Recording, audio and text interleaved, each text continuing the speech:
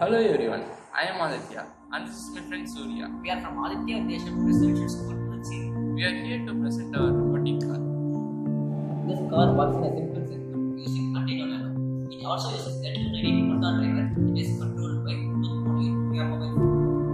This car solves a major issue that is commonly found in circuit cars.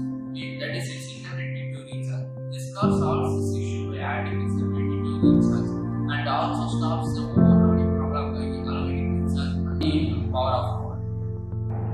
The components of this car are Arduino Nano, Bluetooth module HC-05, L298N Motor Driver, lithium-ion battery 2 in numbers, lithium-ion battery holder, switch, female-to-female jumper cables 20 in numbers, 12 volts to 1 amps charger, 12 volts to 1 amps charger socket, gear motor 4 in numbers, robot wheels 4 in numbers, a foam board.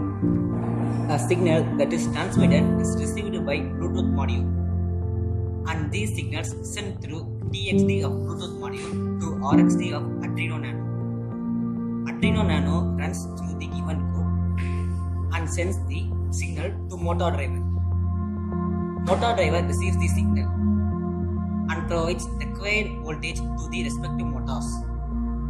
After the task gets completed, motor driver sends Boolean message to Arduino Nano.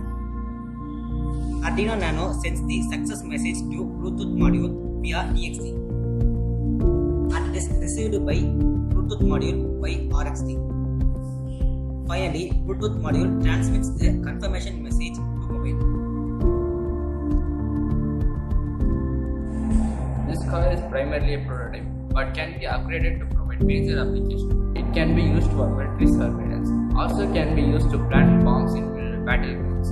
It can be used for patient care in hospitals. It can be upgraded to provide infinite possibilities and be a revolution in robotic car industry. Hope you like this project. Thanks for watching.